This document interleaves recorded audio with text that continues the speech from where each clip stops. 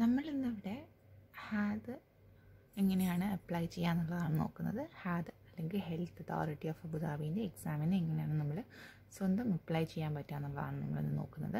അതിന് നമ്മൾ ആദ്യം ഹാദ് അല്ലെങ്കിൽ HAAD.AE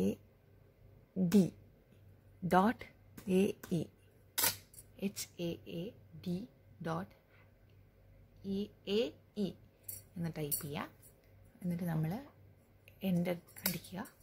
അപ്പോൾ ഹാദിൻ്റെ വെബ്സൈറ്റിലേക്ക് നമ്മൾ പോവും.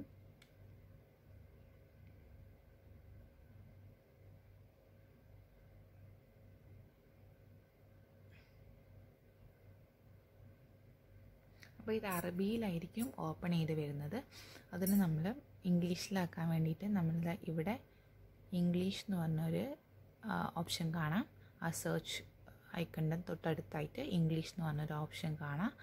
ആ ഇംഗ്ലീഷ് ഓപ്ഷനിൽ ഞെക്കാം.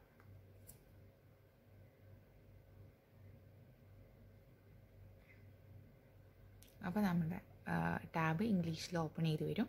അതിനകത്ത്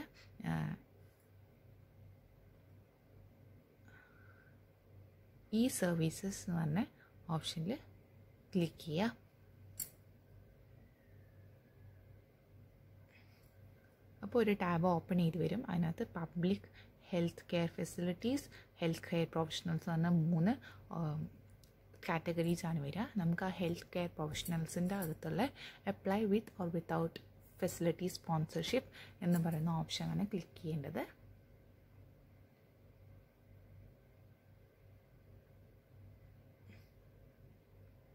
അതിനുശേഷം നമ്മളിവിടെ ഒരു ലോഗിൻ പേജ് വരും. ആ ലോഗിൻ പേജിനകത്ത് ലോഗിൻ ചെയ്യണമെങ്കിൽ നമ്മൾ ഓൾറെഡി രജിസ്റ്റർ ചെയ്തിരിക്കണം. അപ്പോൾ നമ്മൾ രജിസ്റ്റർ ചെയ്യണമെന്നുണ്ടെങ്കിൽ നമ്മളിവിടെ താഴെ രജിസ്റ്റർ ഹിയർ എന്ന് പറഞ്ഞൊരു ഏറ്റവും താഴെയായിട്ട് ന്യൂ യൂസർ ഒരു ക്വസ്റ്റ്യൻ മാർക്കും രജിസ്റ്റർ ഹിയർ എന്നുള്ള ഓപ്ഷനും ഉണ്ടാകും. ആ രജിസ്റ്റർ ഹിയറിനകത്തേക്ക് ഐക്കൺ കൊണ്ടുപോകുമ്പോൾ അത് റെഡ് കളറായിട്ട് മാറും. അപ്പോൾ അവിടെ ക്ലിക്ക് ചെയ്യുക. അപ്പോൾ ഒരു രജിസ്ട്രേഷൻ്റെ ടാബ് ഓപ്പൺ ചെയ്ത് വരും. ഈ രജിസ്ട്രേഷൻ്റെ ടാബിനകത്ത് 3 കോളംസാണ് ഉണ്ടാവുക. അതിനകത്ത് ഇവിടെ sign up as A applicant എന്ന് പറഞ്ഞ ഓപ്ഷനിലാണ് ക്ലിക്ക് ചെയ്യേണ്ടത്.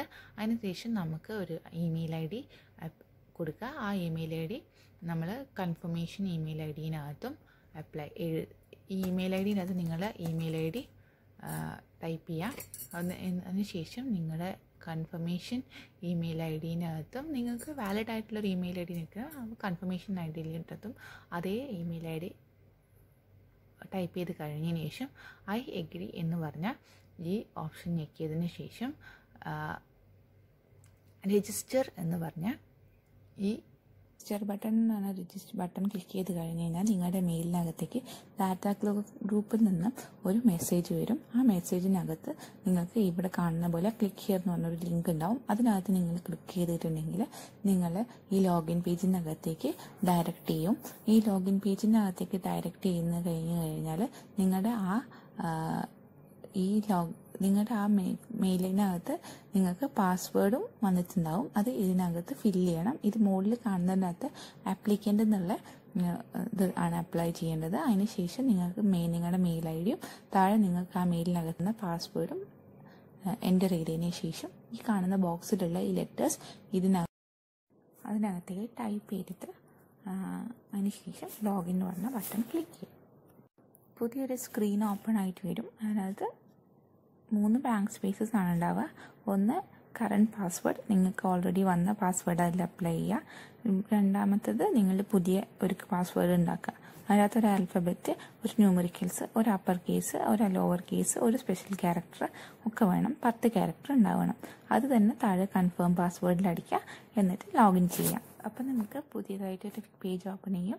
നിങ്ങൾക്കൊരു മെയിൽ വരും, പാസ്വേഡ് മാറിയെന്ന് പറഞ്ഞിട്ട് ആ പുതിയ ലോഗിൻ പേജിനകത്ത് നിങ്ങൾ ലോഗിൻ ചെയ്യാം.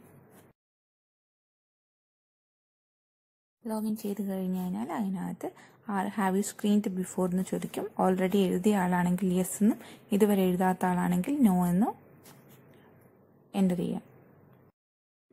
നിങ്ങൾക്കപ്പം പുതിയൊരു ടാബ് ഓപ്പൺ ആയിട്ട് വരും. അതിനകത്ത് നിങ്ങളോട് കേസ് ഫ്രഷ് ആണോന്ന് ചോദിക്കും.